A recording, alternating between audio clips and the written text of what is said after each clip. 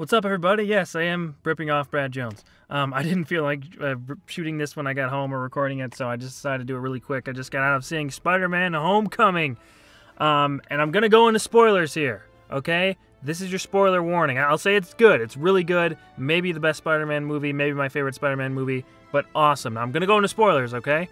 Spoilers. Spoilers. Have we turned it off yet? Spoilers, spoilers, spoilers, spoilers. Okay, here we go. Okay, so this was awesome. This was amazing. No pun intended. It was spectacular, even. Yeah, Tom Holland is fantastic. The whole cast is really good. Man, Michael Keaton is amazing as the Vulture, and is a really good villain too. He's kind of he's not just a one-dimensional villain. He's got some different layers to him that really was a lot of fun to see play out throughout the movie, and you kind of understand him, sort of, kind of. So those are kind of the best villains, and he was great. You saw a little, there's a couple intimidating moments when you saw a little Batman come out, I think, a couple Beetlejuice moments too, which was just great to see. Just anytime he acts like that, it's great. But I really liked it, man. I really, really, really enjoyed it. This is definitely, for me, okay, so everybody loves Spider-Man 2, right? That's like one of the best superhero movies ever. I'm not a big Spider-Man 2 fan. I really don't like it all that much. And there are reasons, maybe I'll explain in a later video, but it's not the place to do that right now. I love the first Tobey Maguire Spider-Man, though. That's my favorite Spider-Man movie. And this is pretty close to that. It's at least the best since that. So it's the best Spider-Man movie to me in 15 years. It's fantastic, man. It's not, I wouldn't say it's like perfect. I think that, I mean, Andrew Garfield, I was still a big fan of, and I like the older Spider-Man personally. Even when I was little, I mean, I liked Spider-Man in high school and everything. I liked those stories, but I always connected most with Spider-Man for whatever reason when he was a little bit older, like in his mid-20s or something like that. I think that has a lot to do with that. He was portrayed like that age in the comics at that point when I was starting to read Spider-Man. So I like him and the problems that he has to overcome and stuff when he's a little bit older, but I still like the high school portrayal and everything like that. So this was done amazingly. But the high school stuff was handled so well. It's a very believable relationships and believable story for a high school student and everything, and it was great, man. Him and his friend were fantastic together. Really good chemistry. Even Flash Thompson was not like the prototypical Flash Thompson jock, but he's still a bully. He's still Flash. He's got that kind of character about him. MJ was in it, I guess, at the end. So she was Michelle, you know, Zendaya. Everyone said that was going to be MJ anyway, so we kind of already knew that going in. But this is a completely different character, completely different. And there's some clever twists in there with Liz Allen, who's not really Liz Allen, and everything like that. So, you know, those twists and everything on the lore was fun to see play out. They didn't have a spider sense in this one for some reason. I don't know if they just cut that all together or what, but that's a little weird. I think Spider-Man should always have a spider sense. That's one of his main powers. So that was kind of weird that it wasn't in there, but, you know, we'll take it for how good of a movie it was. Another thing that bothered me is, this is a very nitpicky thing, but he just calls, and he did this in Civil War too, I think, but he just calls Aunt May May. That's your aunt. What's wrong with you, man? Why are you calling your aunt just May? I don't go around calling my Uncle Johnny Johnny. I get slapped in the face. Come on, man. No, you gotta... It's Aunt May. I mean, I know it's Marissa Tomei, and they keep making all the jokes about how she's a hot Italian woman and stuff. And yes, she's still very, very attractive. But, I mean, it's Aunt May. Just, come on. Small thing, little thing. But yeah, I mean, Tom Holland is amazing as this Spider-Man. He's so relatable and just a really honest portrayal of a kid his age. I think he's 19 or 20 right now. He's playing like 15 or 16-year-old in this, but man, so good in just the earnest portrayal of stuff. And you see, there's a moment when he's being crushed by the building. If you see the movie, you know what I'm talking about. And that was an emotional high point of the movie where he's almost on the verge of tears, and you can see at this point he's just a kid. He's just a kid. He's a teenager. And he has to pull himself together, and that was the essence of Spider-Man. That's one of the reasons I like Spider-Man so much, is that he pulls himself out of those situations through his self-determination and everything, and that was just a really great moment for him.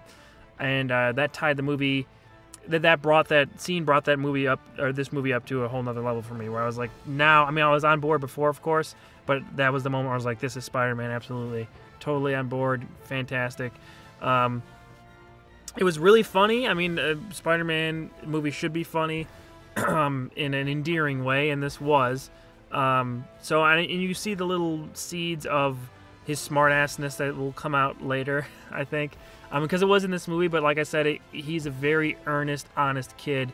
And as Spider-Man, he's just trying to get through the day and sort of making jokes here or there. But the humor in that Spider-Man character is more from his inexperience than him just being a smartass like we're used to seeing, or like Andrew Garfield was in those other movies. But yeah, I think in terms of emotion, I still really like the first Amazing Spider-Man movie.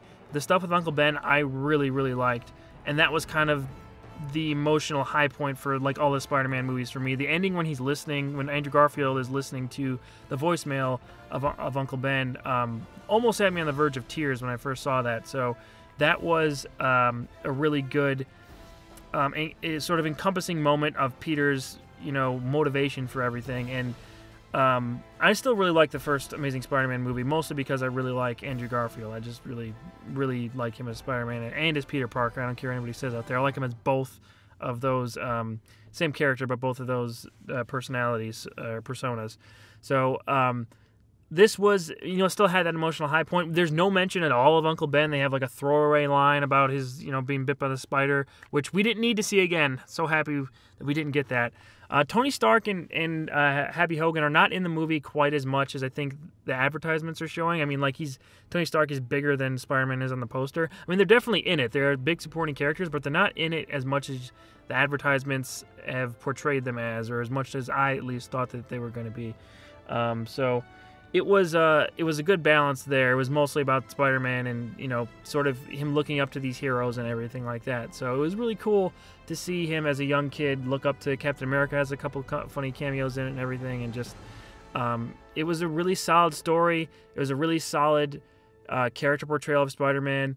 I think that Michael Keaton sort of stole every scene he was in. There's a great moment in the car when the homecoming thing, that twist, the whole twist with him answering the door, masterfully done, fantastic. And then when they're driving, he figures out that he's Spider-Man through Liz kind of letting some details slip about coincidences where Spider-Man is and Peter isn't. That whole moment where he lets Liz go in and then he has a talk with Peter in the car where he's in the back, and just that was a little those shades of Batman right there, and further because he's a villain. So man, but he's a blue-collar villain. You relate to him. You get that all this stuff has been destroyed around him, and he's trying to pick up the pieces like everybody else, and he kind of represents the working man, but has gone about it in a completely different way. But he also has a respect for Spider-Man, as we see at the end, because Spider-Man saves him at the end, at Coney Island or wherever that was. He saves Adrian Toomes. They never call him Adrian; they just call him Toomes. But they save him, or he saves him, and then when he's in jail later, he knows who Peter is at this point, but he won't let the Scorpion, which Matt Gargan is in this movie, know who he is. And also Shocker's in this movie, kind of, sort of. So we'll see what they do with the other characters, the other villains. I'm looking forward to see what they do with that. And I heard that they're going to actually cross over Tom Hardy's Venom movie with Spider-Man at some point. I don't know how they're going to do that, or because there's a big age difference, obviously, between Tom Holland and Tom Hardy, the Toms there. So I'm not sure how they're going to cross over with that, but they did announce it, so we'll see if they keep their word on that. I think everyone's really wanting to wash the taste out of their mouth of Spider-Man 3 and Topher frickin' Grace as Eddie Brock, which is one of the worst casting decisions I've ever fricking seen. And I like Topher Grace. It's not that he's a bad actor, just completely wrong for that part. So we want the real Venom. I think Tom Hardy is a good choice for Venom for Eddie Brock. So hopefully we'll see Tom Holland and Tom Hardy together in the same movie soon. But we saw like the Iron Spider suit kind of at the end. So I'm assuming he'll put that on for the Infinity War fight when that finally happens in a couple movies. So it tied into the universe really well. It was great that we got to see him interact with Tony Stark and everything, but I almost think it would have been stronger just him kind of figuring stuff out sometimes.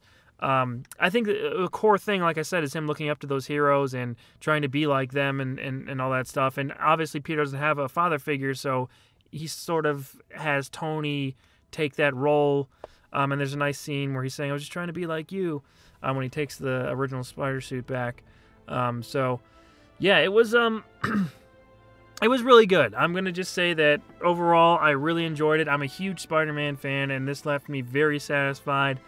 I really, really like it. Pretty much love it. Might be the best Spider-Man movie ever. Like I said, I'm not a big Spider-Man 2 fan. I think it was better than that, my opinion only. But the first Spider-Man movie, from 2002, I still hold in my heart as something special. So this is like, this battles for that. I might have to, see this a few more times before I make a call on that. But really liked it. What did you think of this Spider-Man movie? Did you guys really dig it? Was it as good as the reviews are saying it is? Did it let you down at any point? I don't think it was perfect, like I said, but it was pretty freaking close to being a perfect Spider-Man story. So let me know what you think in the comments below. Coming up soon, I am going to be putting up Superkick Safety, so keep an eye out for that coming in the next couple weeks. And also keep an eye out for the Game of Thrones vlogs with me and Porter, which will be starting a week from Sunday or Monday, whenever I have a chance to put that up. And also make sure, if you haven't, check out the top 5 best Nostalgia Critic episodes. It was trending the other day, guys. So exciting. We had a couple articles written about us, about Doug's 10-year anniversary, and they mentioned the video in there, the top 5 video. So it's been cool to get, the recognition for that, and everyone's been telling me that they like the video, so I appreciate that. There's a lot of work because it's basically a mini documentary I put together. So I'm a little bit behind on top 5 because I had to edit that for all week, so I didn't have a chance to watch a lot of stuff. But I'm getting my feet back under me, and I still will have a top 5 video out on Tuesday for you guys. And it is a Marvel-related video, and then the following week will be the top 5 best Spider-Man, the animated series episodes from the 90s. I'm really looking forward to that, watching that right now. So, yeah, let me know what you guys think of the movie below. Thank you for watching, and I'll talk to you soon. Spider-Man, he does whatever a spider can. See you later. Thwip.